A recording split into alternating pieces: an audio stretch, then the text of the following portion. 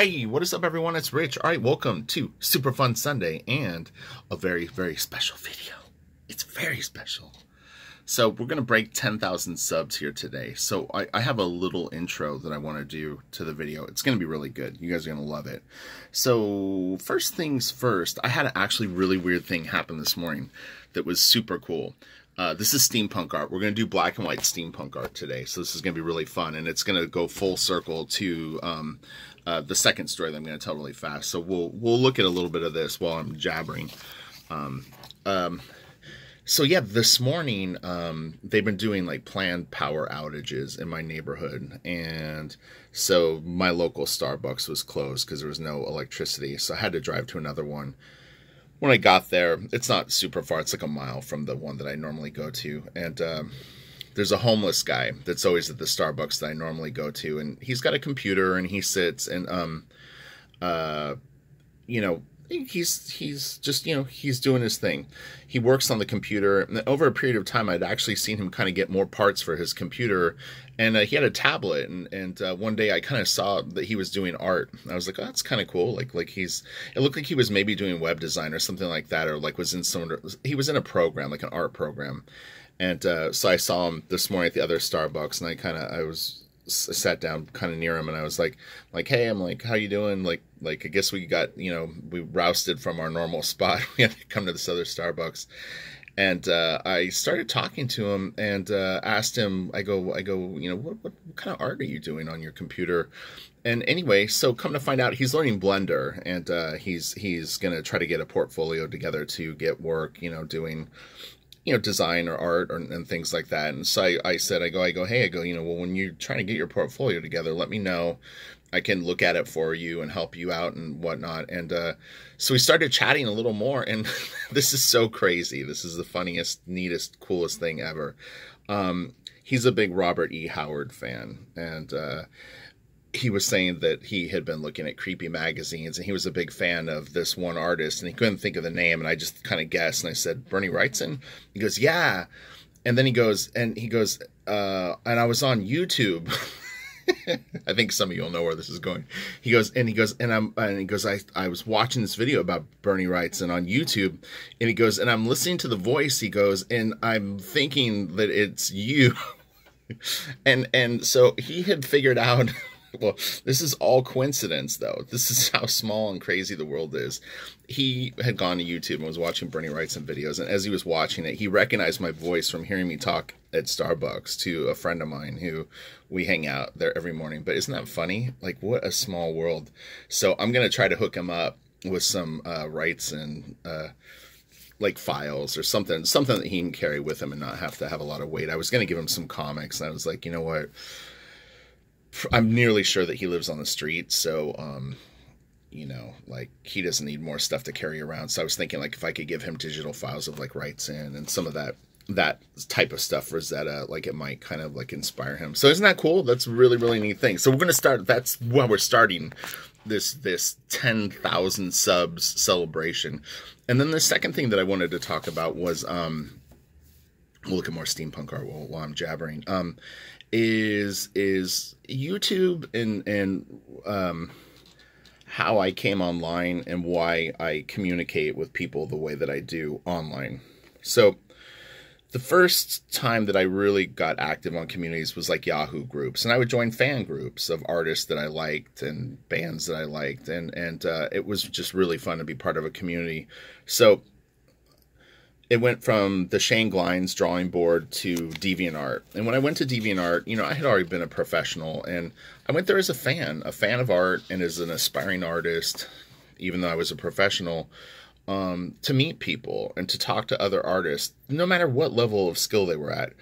And what was great about DeviantArt in the early days was that it was a community, and it was a place for people to connect and to not have boundaries of, oh, I'm this level of artist and you're that level. And Shane Glines drawing board was the same way. I always found it incredible that these really amazing animators were hanging out with like people who were just literally starting to draw. I thought that was so cool. And that was sort of the appeal of DeviantArt to me, was the same thing.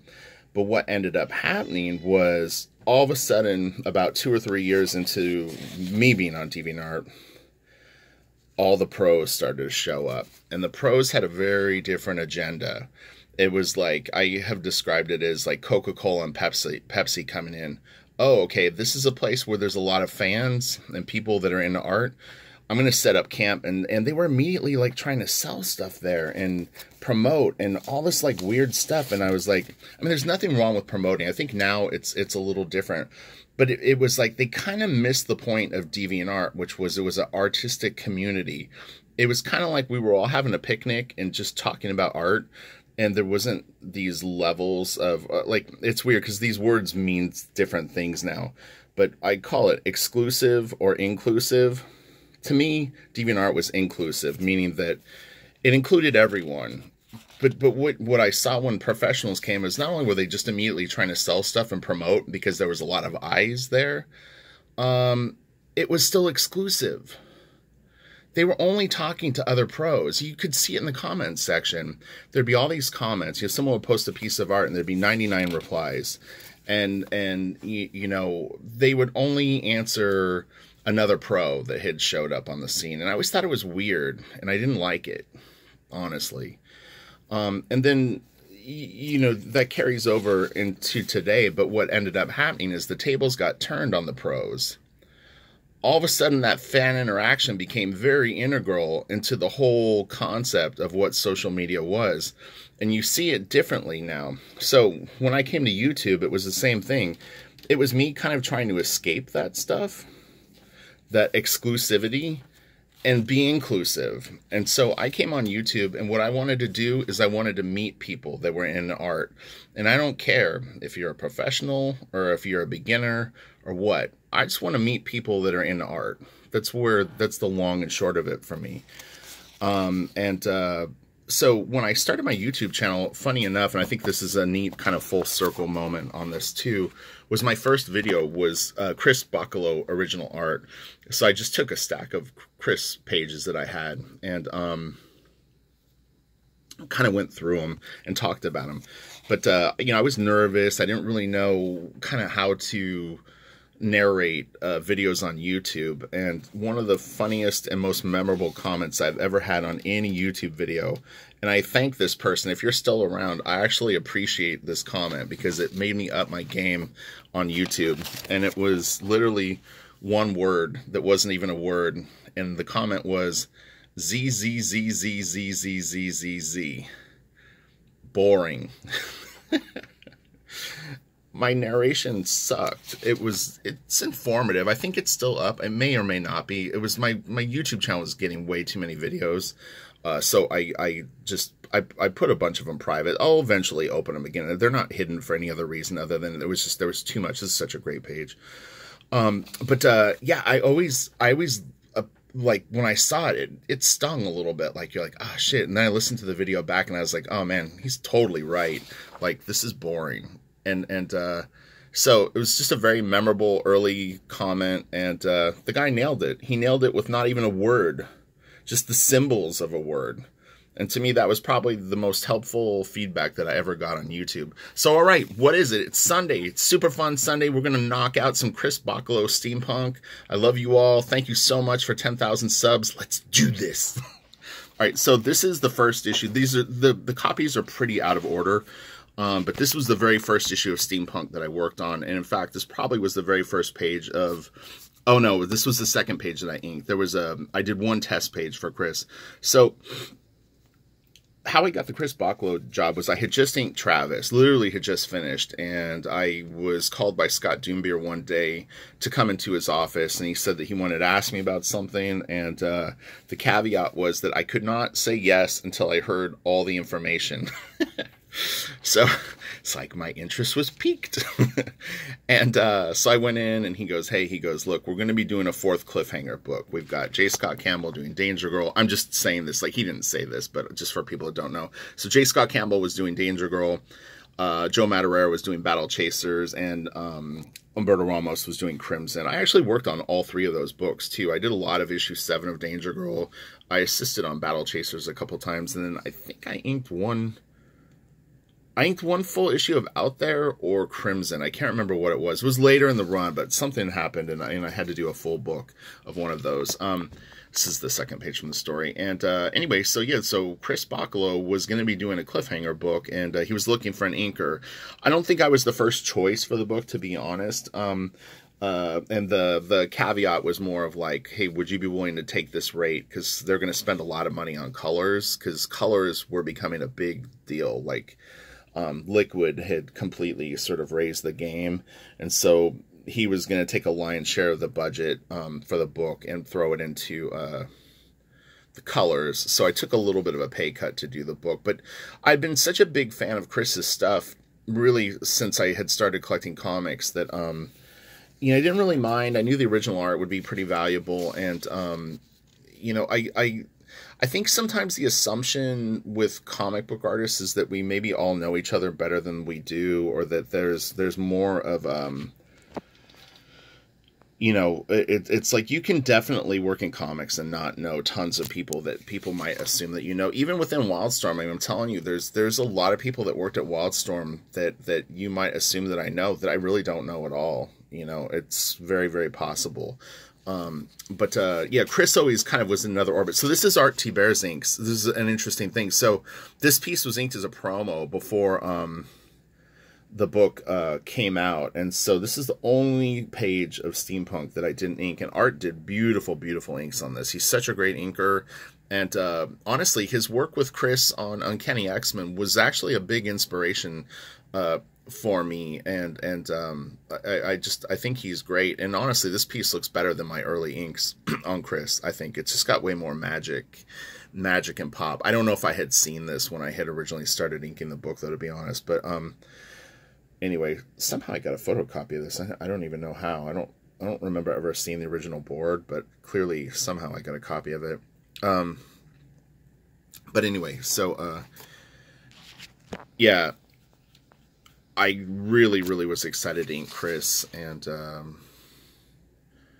away we went. 2 years we worked together. I inked every single page of Steampunk. You'll always hear me say that because I'm so proud of that fact that I never gave away a single page once I took over the book, which is very rare for Chris on his comic book work. So it was a lot of work. I mean, there was definitely times where he would skid into home plate kind of right at the at the finish line, and I would have to really knuckle down and you know, focus. It's not easy to do. Yeah, this stuff was just so creative and so fun. I still, to this day, when I see this stuff, it really, really gets me hyped to draw and ink, and it's just kind of, it's just a really, really cool book. So people will always ask, so I'll throw this out too, is there are two collections of Steampunk that you can get if you can't find the single comics, and generally speaking you can spot them on Amazon or eBay. And the first one is called Manimatron, I think, and the second trade is called Drama Obscura. One has got a bluish cover, and then one is kind of a silverish cover. Color and cover. Yeah, I'd highly recommend them. It's you're not going to probably have a comic book similar to it in your collection, and it's just really, really cool art. It's just, they're neat designed characters, and it's kind of all win. It's all win. Such great perspective on this.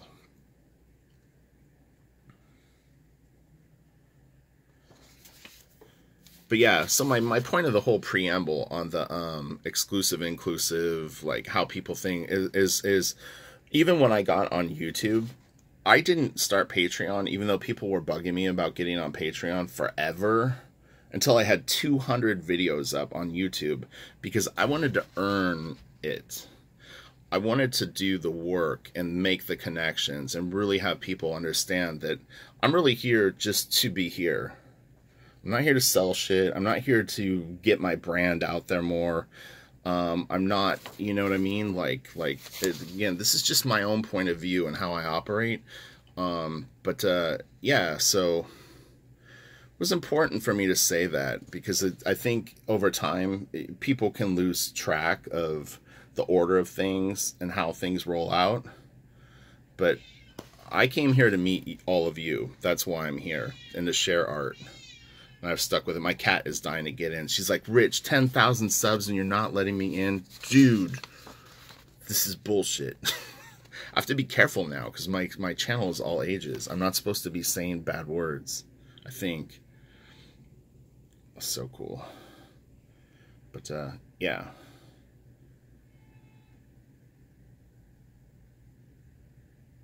With all that said, though, my Patreon does kick butt now.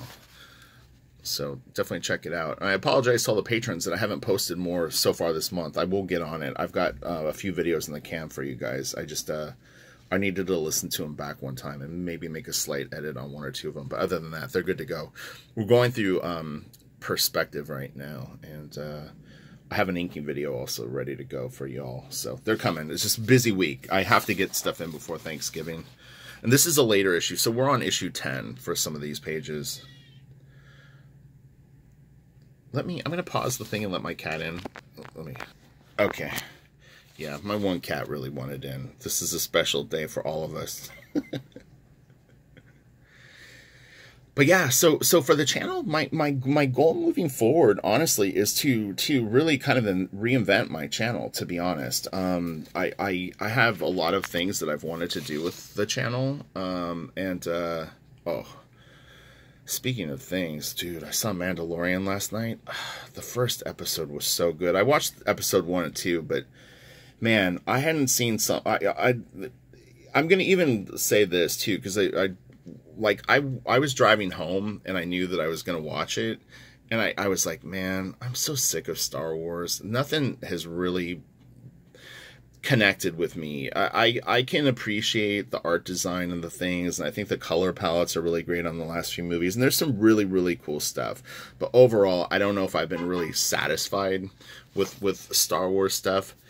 When I watched that first Mandalorian episode, I was just like, yes. There's not going to be spoilers with this, just to be clear, so you don't have to like freak out if you haven't seen it yet. But I was so... It reminded me of how kick-ass Star Wars can be. And, man, kudos to Jon Favreau and the writer. I mean, I think he wrote it, but the other guy. The two of them, it feels fresh, but it still feels familiar. It's the perfect balance. It just was really, really good. And it was inspiring. And I honestly went into it going like, oh, God. Like, am I going to have to try to force myself to find things I like? But okay, now the cat wants out. Hold on. But yeah, that was really, really cool to see. It's just really cool. The characters are great. So I'll leave it at that, because it's still fresh, and there could be a lot of people that haven't seen it yet. But I enjoyed it a lot, and I really was worried that I wouldn't. Oh, here's a pencil photocopy.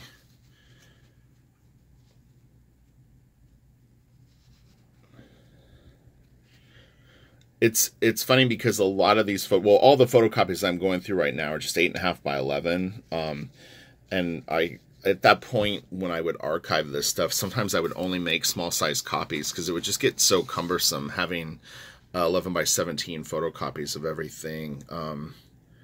You know, when you're sitting on 12 issues, that's 240 photocopies. And you multiply that by, 5-10 years of professional work, it's a lot.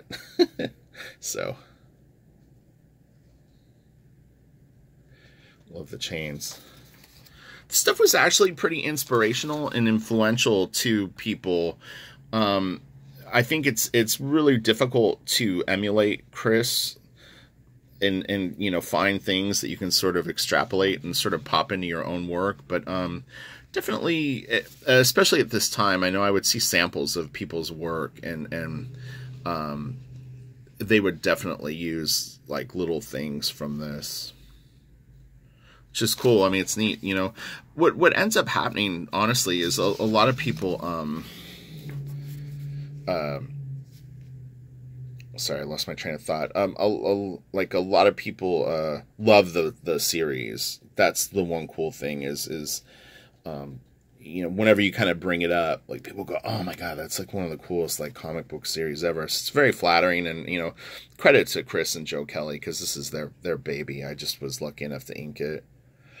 And, you know, I mean, I've said this before. I mean, there's definitely been talk of coming back to it. I would love to do it. I would do it. You know, I would definitely commit to a year of steampunk if they ever want to get it off the ground. So, you know, it's not off the table. I'm telling you, like, there's been talk about it on and off for a few years. So, you know, I don't want to get people's hopes up, but it's not like the conversation is dead in the water. Definitely not that. Wouldn't be the case. But, you know, there's a chance that, who knows, you know, Tim Townsend might ink it or something like that, you know.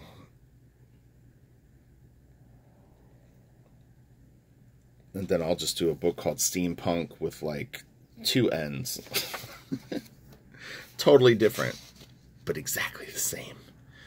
Oh, man. Seeing those black chains reminds me of doing this book and, like, how much time this stuff took. Like, imagine, like, filling in the blacks on all this stuff. It's so much work. Oh, my gosh.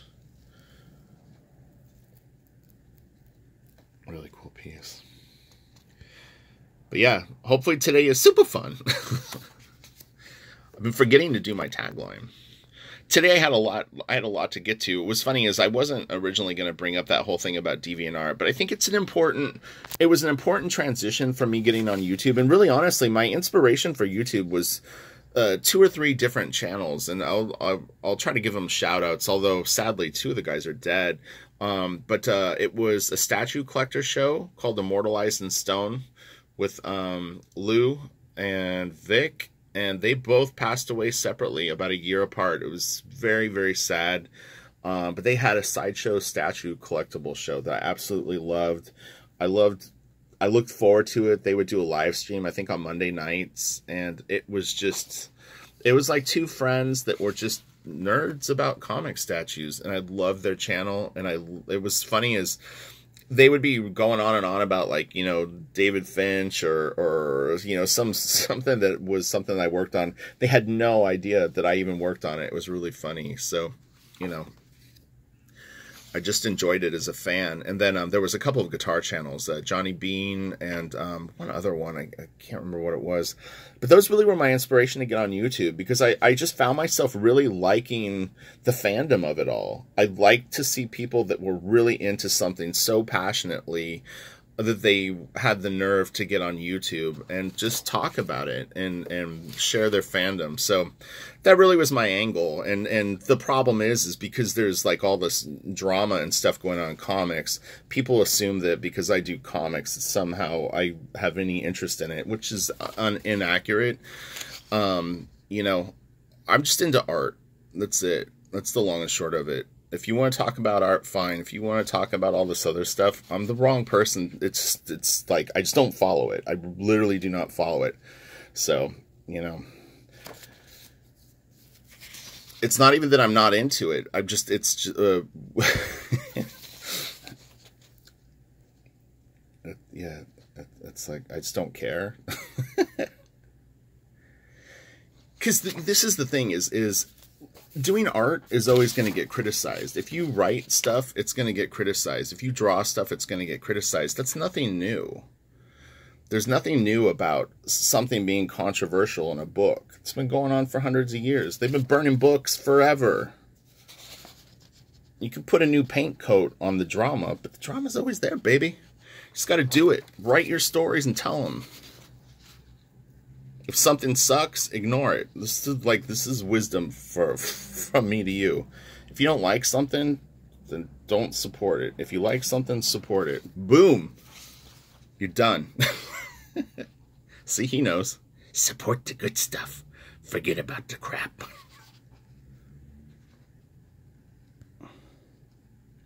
So kick-ass. But anyway, yeah. There's a CG guy that I really like his channel. I can never remember his name. He's got like a Russian name. He does special effects for like movies and video games. He's really good. He's really, really freaking good. His channel is beautiful though. Like every video he puts up is like a work of art. He definitely does post-production, like editing and stuff like that. And it's probably got cameras that are $20,000, you know, like it's a legit thing. He's kind of my role model though for what I want to kind of move my channel into. I really want to make it slick. So these are the garage days you're seeing now. You're seeing the like me playing at a club for like 20 people, but we're going to make this way more professional. It'll be way better.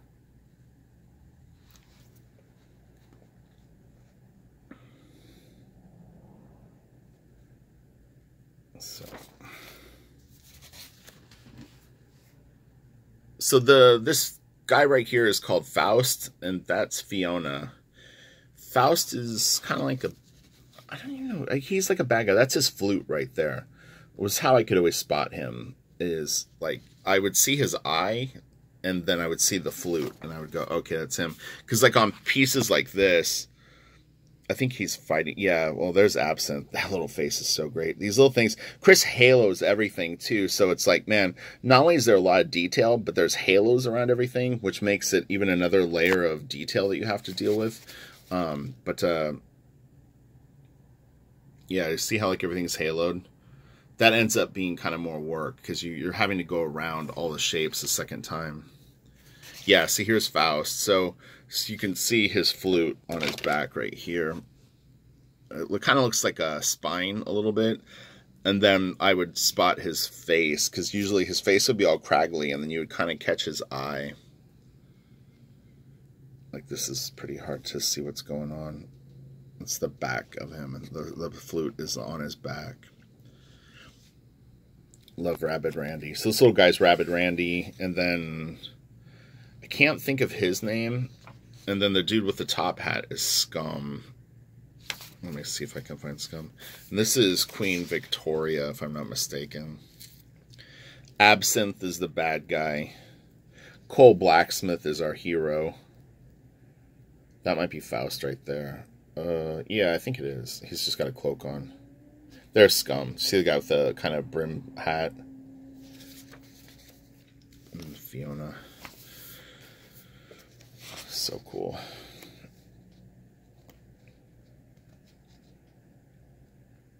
I'm going to keep this video at 30 minutes, and this week should be good. Honestly, I almost wasn't going to do a super fun Sunday today because I need to turn in my pages tomorrow morning, but I actually was able to do all my work except for one page. So today I need to knock out one page, but next week we'll start to get more normal, and then I'm going to get real busy the first like week or two of December, and then by about the middle of December things like lighten up because the companies start to shut down. I'll still be on deadlines that whole time, but yeah, the publishing is weird. We have these because the printers close, so you have to get all your books in by like a certain drop dead date. It gets all weird. It's always like this like storm of activity. This is such a cool page. So much detail. Boom. Here's Faust. But yeah, I would look for his eyebrows and then his eyes, and that's how you could kind of spot it.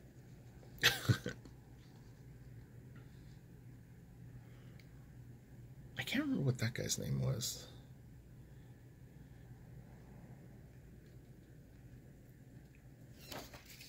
He's like Sir or Professor or something. It had like a political sort of connection to it. He's like a politician. Here's a little sketch. Chris didn't draw a lot on the back of his pages, but when he would, I would always make a photocopy of it because I always think that these little sort of bonus drawings are always kind of neat. It's interesting to see a drawing this stripped down, because then you kind of start to realize what they Greek in to sort of set up figures. Like you see the anatomy on the back and the arm and stuff like that.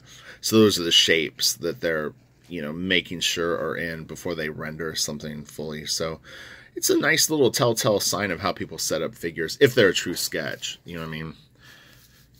There's a lot of bait and switch online now.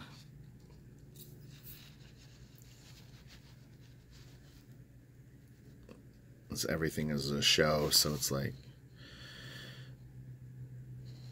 but that's been going on forever. They're like, here's a sketch I did. It's your sketch that took 12 hours.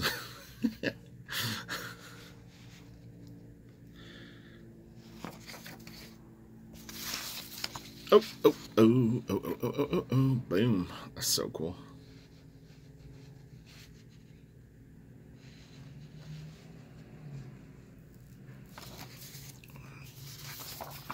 Oh man, it's double page spread. We gotta hustle.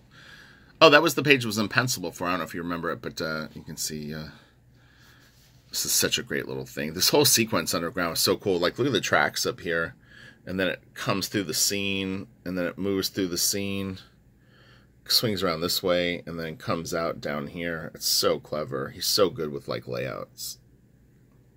But yeah, I mean, it basically moves you through the whole page. So this is a double page spread. I think I actually photographed it in like 3. Let me try to set it up for you.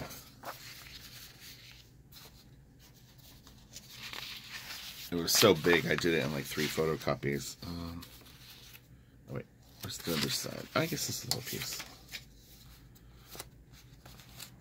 Let me see if I can get it where you can somewhat see it. I think at one point I owned this double page spread. I can't remember, but it's pretty nuts. Look at that. I'll zoom in on it in a sec, but this is kind of the full composition. Issue 5 is nuts. I mean, I would honestly, I would say this to people. Getting the trades is a nice way to pick this stuff up quickly and probably the most like less fuss and muss. I would highly recommend the single issues, only because there's a little bit of stuff that Chris puts in the back of the book that's cool. You get the covers, and I think that the paper quality and stuff like that, each issue kind of has a different vibe to me too. So they're cool to see in the trade, but it's like those little moments in time when the books came out, I think are actually pretty special and kind of cool. So if you can grab the singles, I would just recommend doing that. You know, but the trades are a good way to just hop in. Kind of a one and done sort of deal. And they look nice on your shelf. So we already saw this page. Oh, wait, am I going through? Oh, hold on here. Just don't want to do too many duplicates. This is cool. Sorry, we're closing in on 32 minutes. My camera's going to tap out in a second, so I'm going to say goodbye now. Again, thank you guys all for coming by here, and yeah, have a great day, have a great week. I hope everyone's working on their stuff, and remember, overall, my channel is more for entertainment than education. But you know, if you can get any sort of little tidbit that helps you, that's great. And you know, again, look, it's all opinion, it's all conjecture, and I change my mind on stuff all the time. So there's stuff in videos that are probably from 6 months ago or a year ago that if I heard it now, I would go, you know, I don't really think of it that way anymore. So even what I say, just take it with a grain of salt. You make your own opinion on stuff. What works for you, use it. What doesn't, just disregard it. All right? Have a great day. I love you all. And here's to another 10,000 subs. We'll do this. Oh, yeah, this is from the first issue. We'll end it on this page. There's Randy and Scum. Rabid Randy. Let's see, where the clock? Oh, my God. Oh, yeah, this is cool. That's Cole and his little sort of chamber thing behind like stained glass windows. All right, have a great day. I'll talk to you later. Bye.